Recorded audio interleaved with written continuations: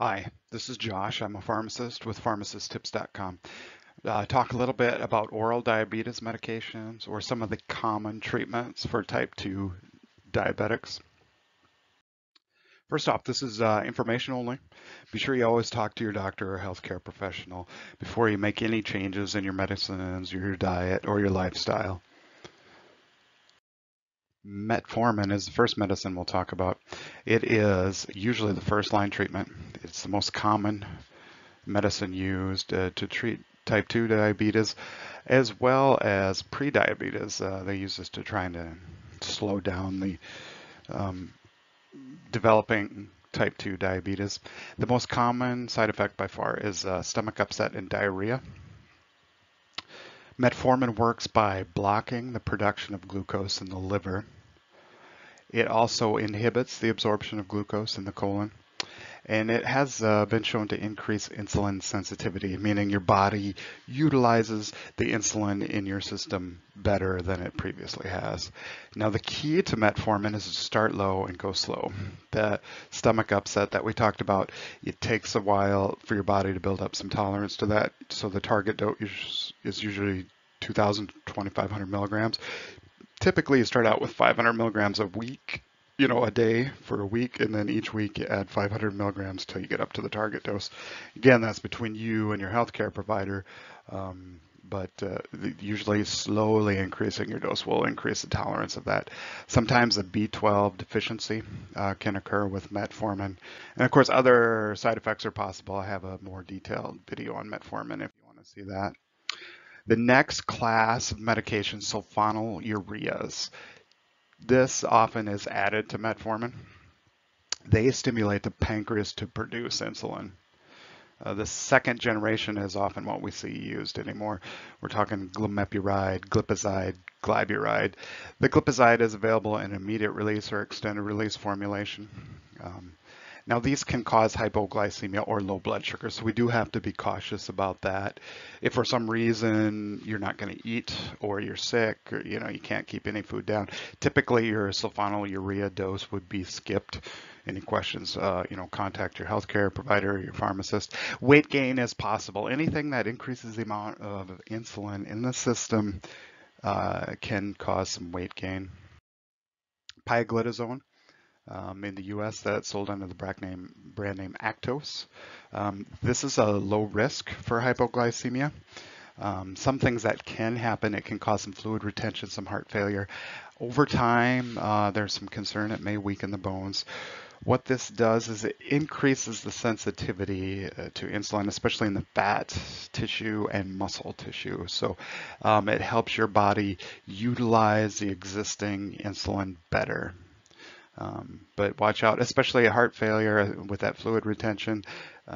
Oftentimes, if you're in that tough shape, this would have to be discontinued, but be sure to talk to your doctor. Alpha-glucosidase inhibitors, what they do is they slow carbohydrate absorption from the gut. Carbos are precose, probably most common. Very, very low risk of hypoglycemia, not too much of an issue of your blood pressure or blood sugar going too low with this. It should be taken with food. But the limiting side effects are the diarrhea and flatulence. When that carbohydrate isn't absorbed out of the colon, some of the natural bacteria kind of ferment that and can cause some uncomfortable GI symptoms. Gliptins. Gliptins cause insulin to release in response to high blood sugar. They can also kind of increase a sense of fullness and slow stomach emptying. The nice thing is there's little risk for low blood sugar. Hypoglycemia can be an issue. We don't want wild blood sugar swings because then you eat carbohydrates to bring your blood sugar back up and it turns into a vicious cycle. Some risk for pancreatitis. Now we do see a risk of pancreatitis with a lot of the diabetes medications. So the pancreas is involved in the disease, so we need to be mindful of that and mitigate the chance for that occurring. Again, caution with heart failure with a lot of these diabetes medications. And sometimes we see joint pain. If that's an issue, be sure you speak to your healthcare provider. Some of the common gliptins we see in the US, they're often paired with metformin. We see Januvia or Janumet, the one with metformin, Onglyza, Comaglize, Tradjenta. These are the most common that we see. There are others available. Flozins, they cause the body to excrete glucose in the urine. So it just shuttles it right out of the body. The body doesn't have to deal with it. It does increase the risk for fungal and yeast infections, so keep that in mind, and can also increase the risk of UTI or urinary tract infections. Nice thing, these are associated with weight loss, which can only improve diabetes. And it may reduce the risk of cardiovascular disease. Diabetics are at higher risk of cardiovascular disease, so this is good news as well. Maybe a risk of bladder cancer. Time will tell. It's uncertain at this point. And we need to use caution with poor kidney function, which unfortunately, as diabetes progresses, kidney function often gets worse. So it's a common theme you see with a lot of these medications, and that's something your doctor or healthcare provider should monitor. So some of the common Flozins, Invokana, or one with metformin, Invokamet, Farxiga, Jardiance, those are the ones we see here in the US. Diet and exercise. All right, now stay with me. This is where I lose a lot of people.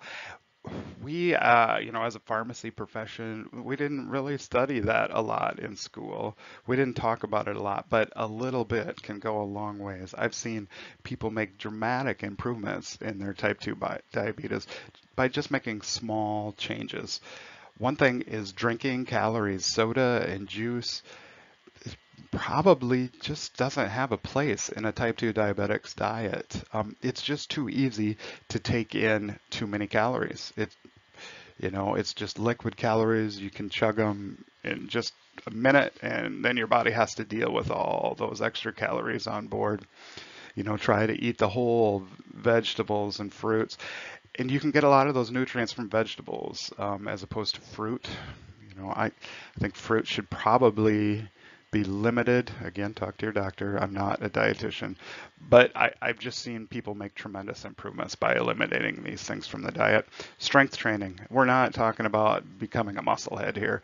Simple, just a small pair of weights, build up your muscles a little bit. Muscle burns glucose when you're just sitting. So the more muscle mass you have on your frame, the more glucose your body can handle.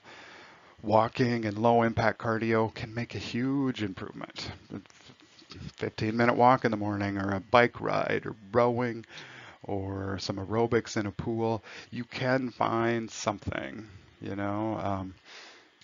know it's hard. I understand how difficult it is to change, to make changes. We are creatures of habit, but I've seen just tremendous improvements in diabetes by making some small changes. So certainly worth a chat with your doctor, see what they think that you could do, and then they would monitor your medications. I appreciate you watching. Always talk with your healthcare provider. Any questions, worried about side effects, I'd appreciate it if you'd subscribe to my channel. And thanks for watching.